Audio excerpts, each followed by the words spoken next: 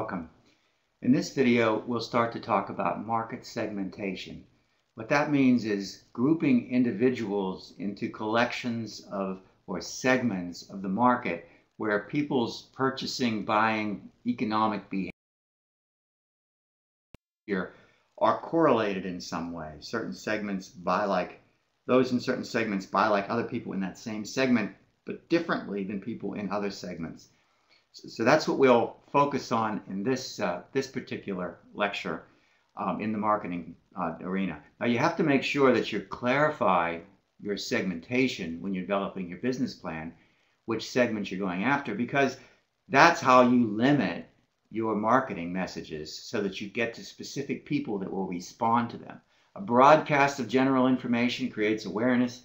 It doesn't create buying decisions. Buying decisions come from conversations or messages that you get to a customer, a potential customer, where they resonate with what you're saying because you're talking to them and they realize you're addressing their business problem or their personal issue that they're trying to resolve. They resonate with it because you're talking to them. That's why you have to have this notion of what segments you're dealing with. Segmentation is this idea of breaking up this monolithic, huge market into groups of individuals that have similar buying patterns or buying habits. They have similar needs. They want to address the world or deal with problems in a similar way. It could be that they're a similar age. It could be that they're male and female. It could be that they're college students versus not. It could be different kinds of things that cause them to have similar sets of problems in their day-to-day life that they have to deal with. There's several obvious ones. Demographic, we talked about age. Somebody who's young, say 18 to 25, deals with certain types of issues. They're going to school, they have to drive, they have to get books, they have time issues, schedule issues.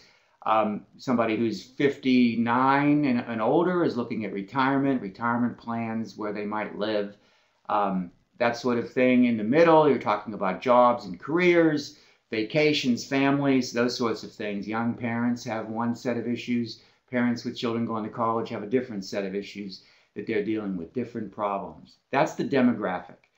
Geographically, people in Long Island have different problems than people in Florida or people in California. They have different buying behaviors. The food is different. The clothing is different. The weather is different. The lifestyle is different. And so geography, I'm talking broadly, but even locally, different neighborhoods in Garden City versus Valley Stream versus Queens are different, have different behaviors or different types of needs that need to be addressed. Psychographic gets more to personal buying behavior. People want to express their own personal needs. Certain people have hobbies that they like. They like to drive. They're crazy about cars. They're sports-aholics, or they simply like to be the first on their block with a new product, right? They're early adopters. Some other people don't really care, and they're one of the last people to buy things. There's also behavioristic things that describe what people do. People that do a lot of shopping versus people that don't do a lot of shopping. The sports idea I was mentioning earlier is really more appropriate to behavior than psychographic, because you're talking about people that are involved in hockey, have needs for hockey, or people that are doing lacrosse need to buy the right sorts of shoes and the right kind of equipment. They have different types of periodicals, magazines, anything that they might purchase. So there are behavioral things, psychographic, geographic, demographic. There are other ways that you can segment the market. Keep in mind, what we're thinking about here generally is people's needs that they have in their life, the problems they're trying to solve, are in some way related to one another. They're correlated, so their buying behaviors are similar. So when you talk to them, you're talking to a group, but each of them feels that you're addressing the needs that they face in their day-to-day life that can be quite specific to their particular lifestyle. Other things that affect buying behavior are your roles. Parents have different buying behavior than young people, children, single people. Somebody who is a professional on Wall Street or in a law firm might have different buying behaviors than someone who works outside. Right? Different sorts of things they purchase, different ways they interact with the world. These are the sorts of roles. There's also different reference group. I consider myself, say, a university professor. I may have buying behaviors that I don't want to necessarily go against my reference group. There's certain cars you drive, certain cars you don't drive, that sort of thing. And you want to sort of fit in to the people that you're dealing with on a day-to-day basis. There's also class things. Certain people dress different ways depending upon their social class and their cultural background. People want to wear or act in certain ways that are supportive of their culture.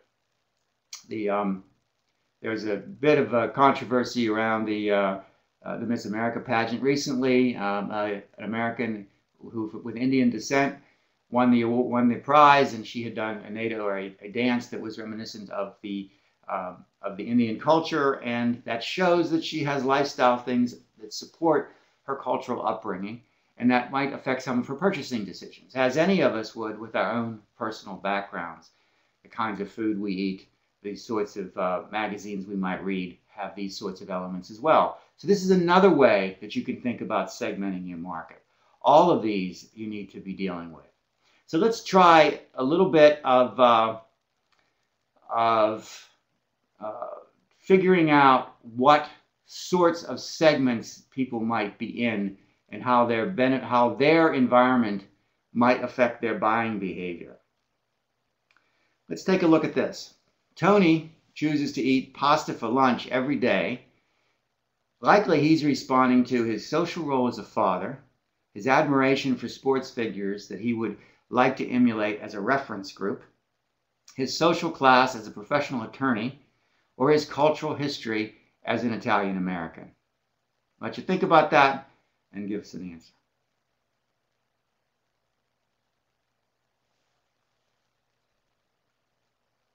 Okay, let's try another one. Which of the following is Marina likely to buy in her social role as a new mother? A minivan to ferry around a family? The same BMW that her favorite movie star just bought? The Lexus coupe that her neighbors drive? Or the new Tata Motors car from India that was just imported because she is proud of her Indian ancestry? All right, pick one. All right, let's look at one more. When Jiang, he only buys tailored suits. He's likely responding to his social role as a father, his admiration for successful entrepreneurs, his social class as a wealthy professional attorney, or his cultural history as Chinese. Pick one.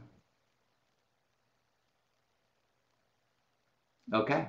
You can look online for some comments on your answers once we get the various answers. Okay. So in the next lecture, whoop, we got one more here. Try one more. When Felicia decides to buy a red iPod, I don't know if you remember that. That's an AIDS thing. She is the money. Some of the money goes to AIDS. She is likely responding to her social role as a student, her admiration for certain celebrities like Bono, who she emulates as a member of a reference group, her social position as an upper middle class, or her cultural heritage as an American. You can think about that and make a selection. Okay, like I said, we'll give you some feedback on these when you put your responses in. In the next video, we'll talk about once you've got your segmentation down, or you think you do, and you could gather more data about this and change some of that as you go for your product, we'll talk about how you gather marketing data, and we'll do that in our next lecture.